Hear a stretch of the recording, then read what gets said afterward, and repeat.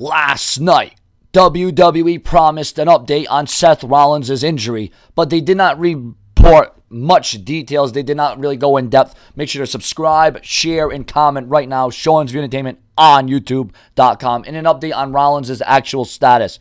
Dave Meltzer reported on the Wrestling Observer Radio that Rollins is considered good for WrestleMania, and the company is moving forward with the original plans for the event, Rollins versus Triple H.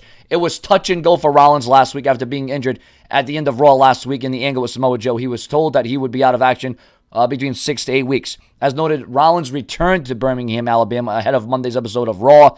If he returns again in a few weeks, that would be an indication that his injury is not as serious and he won't need surgery. Rollins posted the following on Instagram today: "Without pain, without sacrifice, we would have nothing, like the first monkey shot into space."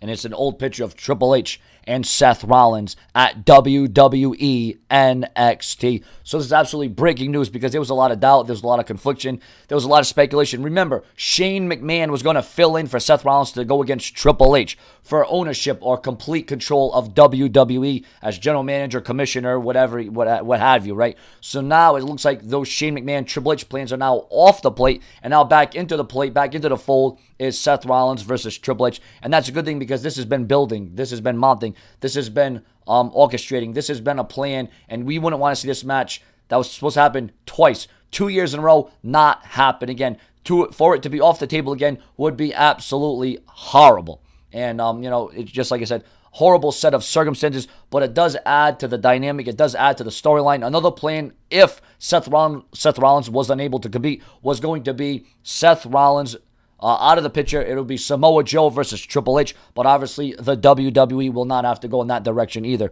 So viewers and subscribers, your comments and your opinions on WWE looking like it is going to be Rollins versus Triple H and Seth Rollins not needing surgery. So once again, that is a very good thing. And obviously, that bodes well, that bodes well for Seth Rollins, and Seth Rollins has time to recuperate, recapture, and, relearn and rejuvenate and refresh and do all those things so he can get back to being the architect that he is. Your comments, your opinions, make sure to subscribe, comment for around-the-clock news, rumors, and headlines in WWE right here on Sean's View Entertainment, where I keep you in the know because you just never know where Sean's View will go.